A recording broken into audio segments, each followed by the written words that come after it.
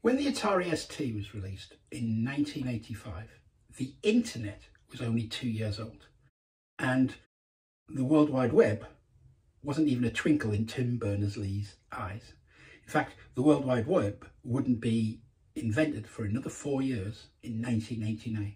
So the question we're going to answer today is, can we browse the internet in 2024 on a computer that came out before the World Wide Web existed?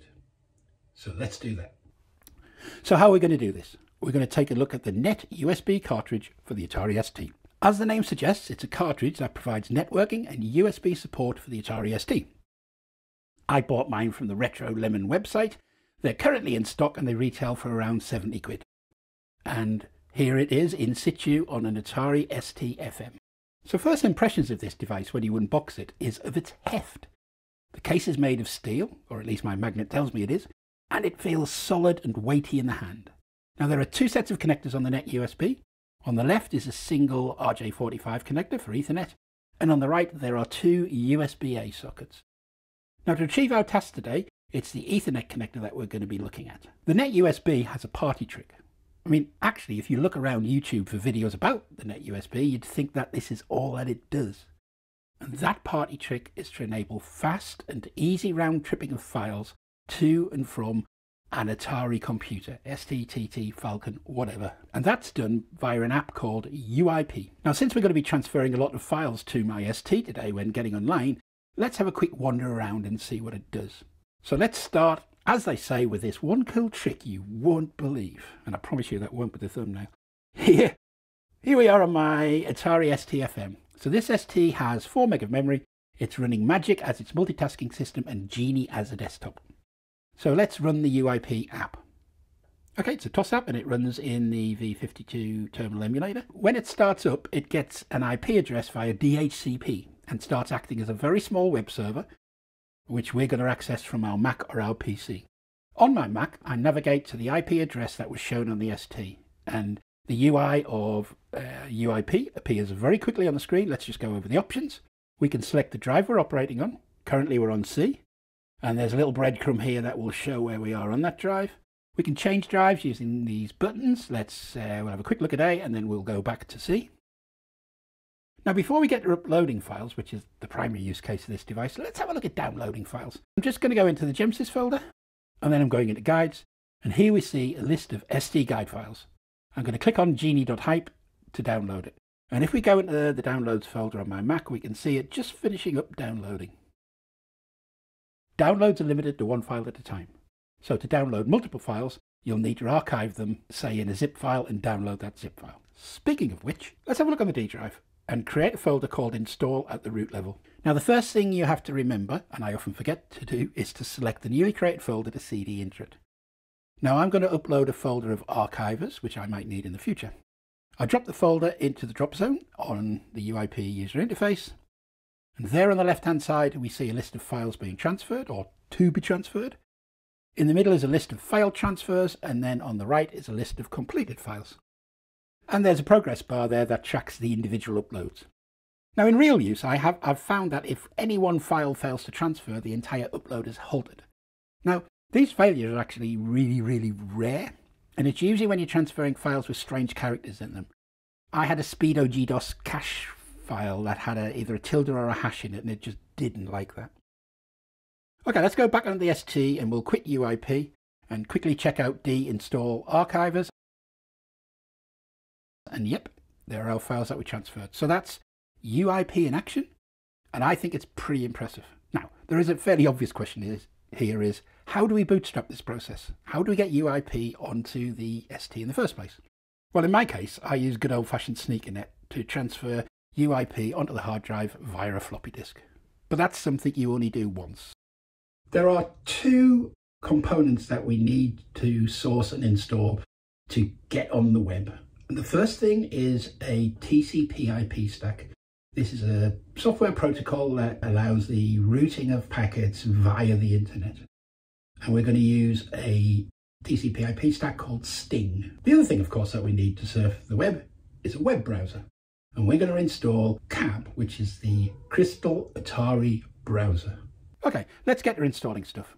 I've copied a few things up to the ST using UIP, and here in the install folder I have both the UIP tool we've just looked at, the NetUSbee folder that contains drivers for the USB side of things, and STinG, our TCP IP stack. You might find it a little surprising in the modern day that back then, and all the way up to the era of probably Windows 3.1.1, TCP IP was not included in the operating system by default, and in many cases it was actually a paid-for product. Installing STinG is a matter of dragging and dropping some files and folders because there isn't an installer app. So here we can see we have some auto folder content, some control panel extensions, a set of drivers and config files, some tools that allow you to test the stack once it's installed, and some help files. So we'll start with the help files and we'll just put them into our guides folder. And just to show you that it's well documented, here it is. And I mean, you know, this level of documentation was because back in the day when the internet was new to most people, they needed their hands holding quite a bit. And it contains charming lines like, the internet is becoming increasingly more popular. Well, I mean, to me that's quite funny when nowadays your fridge is probably on the internet. The STinG folder contains drivers and config files, and I like to put things like that into the Gemsys folder, so I'm going to move that over there. Next, we put the STinG auto folder items into our auto folder, and auto folder items are just programs that are run at startup by the operating system. And we're going to edit the sting.inf file, and what we need to do here is tell the STinG driver where we put the drivers folder. So I'll add a Gemsys to the path and save that. Now inside the STinG folder in Gemsys, there are two files we need to modify. The first is default.cfg, and what we need to do here is set our name server. And we're going to use 8.8.8.8, which is Google's public name server. And of course, we have to use the IP address of the name server, because how do you find out the IP address of the name server if you don't know what the name server is? So it's a bootstrapping thing. We'll save that, and we're going to edit the file root.tab. We're going to go right to the end and edit the final line of the file and change that last address to the IP address of our router, which in our case is 192.168.50.1. Now your router will be on a different IP address. What this line actually says is route all packets and all subnets via the Ethernet to the router, or gateway as it was called back then. And we need to make sure that those entries on that line are separated by tabs, not spaces. STinG comes with 3 control panel extensions that we use to set it up, and we're going to move them into our CPX folder in Gemsys. Now I'm not taking the serial control panel extension as we're not using a serial port or a modem, so yeah, we're just using Ethernet. Now I'm going to pop in a cheeky little reboot to get those auto folder apps loaded and in memory. Now post the reboot, let's go into the control panel. So there are our 3 new extensions all stacked on top of one another, so we'll tidy them up. And then let's go through the extensions. STinG internals allows you to check the version numbers of different components. It doesn't actually configure anything, it just tells you what the versions are. Now next, the main config is in here in port setup. We're on Ethernet. That actually matches that line in the routes.tab file. And I've allocated a static IP address for my ST on my router. I don't show you how to do that here because your router will differ from mine, but you should reserve one. Because if you end up accidentally with 2 computers on the same network with the same IP address, bad things happen. So I enter the IP address of 192.168.50.77, and our subnet mask is 255.255.255.0, and we need to make sure it's active or it won't work. Now under hardware, we're going to pick NE2000. The MAC address we'll leave alone, it'll be picked up dynamically from the card when the driver boots, and we'll save those settings. And there you can see the sting.prt file that stores the settings being created in the root of the C drive. Under protocols, we have a look at the resolver config, and we see that it's picked up the name server from the default.config file we edited earlier, so nothing to change here. Right, it's time to test. So first, we'll do a ping on the loopback device to see if TCP IP stack is sane.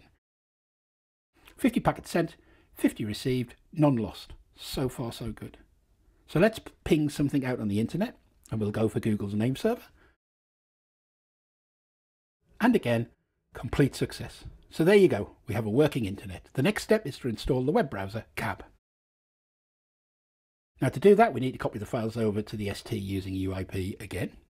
And this begs the question, does having a TCP IP stack in place now affect UIP?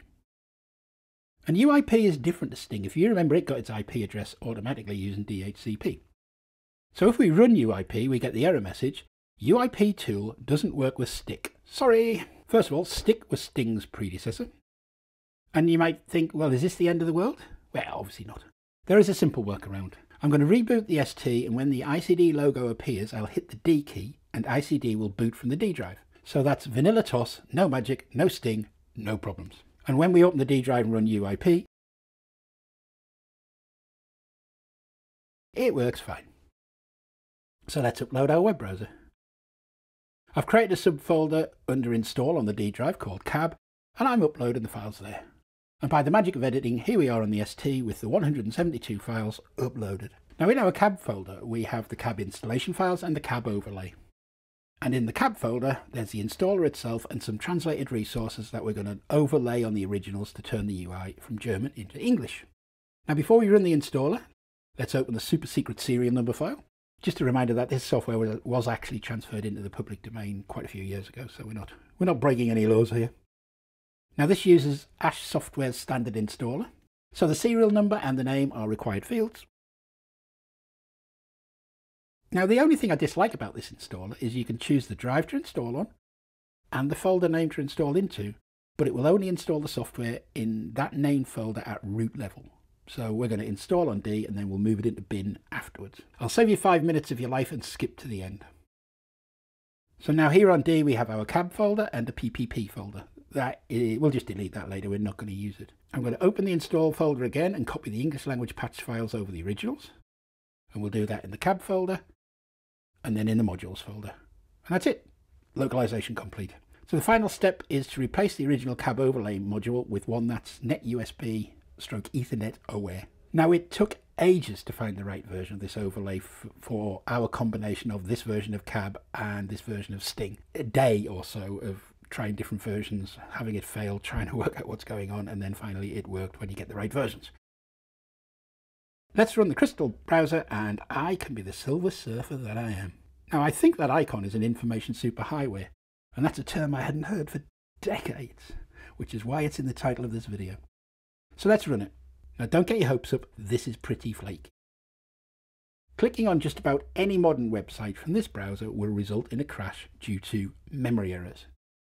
However, the YouTube channel Action Retro hosts a page called the Frog Find, which wraps DuckDuckGo for search, and then when you click on a link from the search results, the server downloads the page, scrapes out all the graphics and stuff and turns it into a simple page for you, and he uses it to test his retro computers. Okay, let's pick a topic that's topical. And the Golden Globes were last night, so we'll search for that. Now, it takes a little bit of time for the results to come back, but I'm not going to speed it up as I want you to see it warts and all. But that's pretty good, I think, for a machine that was released in 1985, 38.5 years ago. Okay, let's open the list of nominees.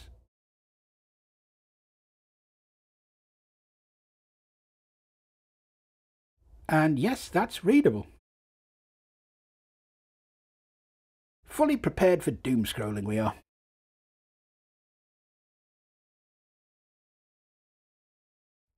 Finally, let's go back and click on a link that's problematic.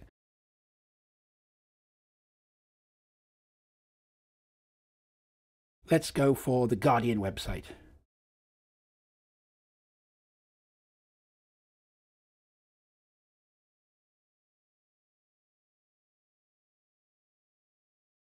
Yeah, and that doesn't look too good, does it? I'm not sure if that's Cab Browser's fault or Frog Find having issues, but you know what they say about a talking duck. It's not important how good its diction is, it's the fact that it can talk at all. Well, we did it. We got on the web in 2024 using a computer that was designed and released before the World Wide Web actually existed. I mean, not that my Atari ST is ever going to be my daily driver for surfing the web. But occasionally when I'm troubleshooting problems on it, I might be able to use Frog Finder to search for a solution without having to go off and use an iPad or a Mac or something like that. So that's good. Now I would like to get some other protocols running with the ST. So I'd like to get an FTP client working on there and possibly even a Gopher client, but that's for another day. But getting on the web is only half of the capability of the USB, NetUSbee that is. And next video, we're going to investigate the USB side of this. So I want to get an external keyboard and external mouse working on this. I want to be able to use a USB storage device as a hard drive on my ST. And I really like to be able to print from the ST, because sometimes there are files in formats that you can't print from a Mac or a PC, and so you need to get a printer. And I haven't had a working printer on an ST since probably 1993. So that's going to be a lot of fun. But that's all for now. Thanks for watching, and I will talk to you soon.